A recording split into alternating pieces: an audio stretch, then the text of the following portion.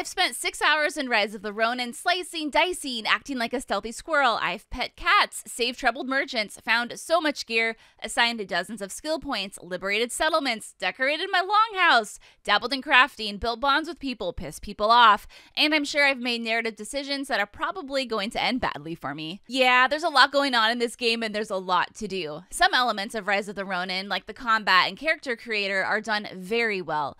Other components like the physical traversal, narrative, and the overall package, that invisible rope that ties everything together, maybe aren't done as well, but so far they're done good enough that I look forward to continuing my playthrough. So as I mentioned, this game has a great character creator screen. I mean, you can spend a lot of time here, and even better, your creations render in-game spectacularly.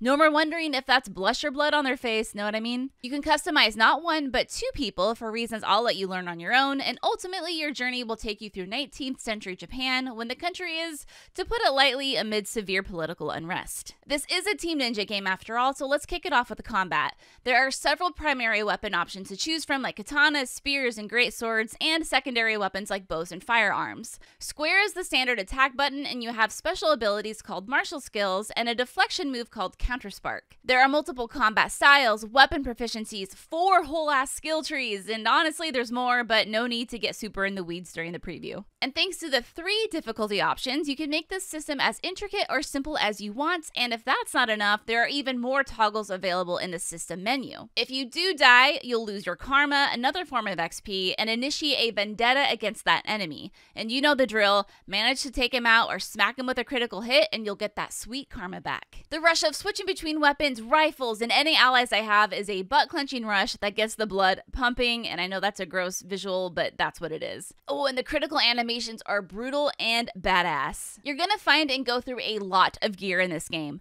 and similar to the combat system, you can really get in the weeds with all of the different stats and buffs each piece of gear comes with. And like any true RPG, more often than not, you will look goofy as fuck, especially when you're wearing a fedora with a traditional healer's robe paired with Western-style shoes. Now, I've always loved this, but if you always want to look snazzy, you can with the redesign function. This allows you to take any gear you've unlocked, whether or not you still have it, and apply its look to the gear you're wearing. Veiled edge banners are scattered throughout the map and act like checkpoints. Unlock these guys and give them a nice little stroke, and you'll find your health, ammo, and medicine restored. But of course there's a catch. You guessed it, it causes defeated enemies to materialize once again. The banners also have another critical use, fast travel. While you can always run from point A to point B, you're gonna want to use these to cover ground. There's also a horse and an auto run feature, but I think my horse is missing a few screws because he often gets stuck on small rocks or trees or branches, so I don't use him a lot, but he's still there and I still love him. Ronin's open world is divided into regions called areas.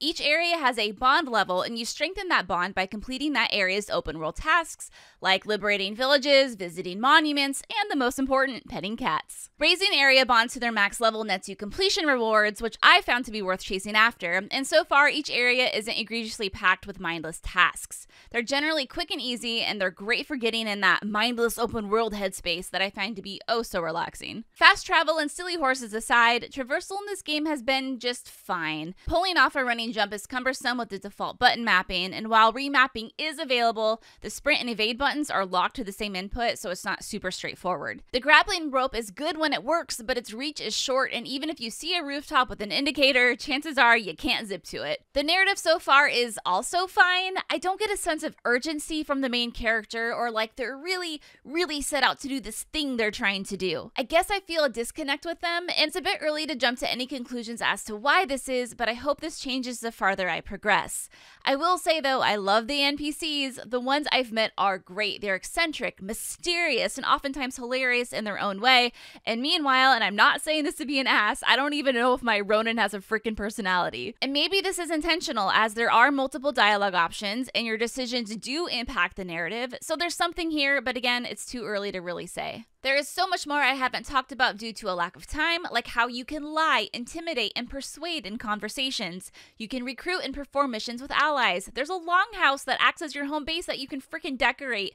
There's a crafting system, like, there's a lot here. Either way, I still have a lot of Ronining ahead of me, and my minor nitpicks aside, I'm looking forward to reviewing the entire package. And on that note, look for my review next week.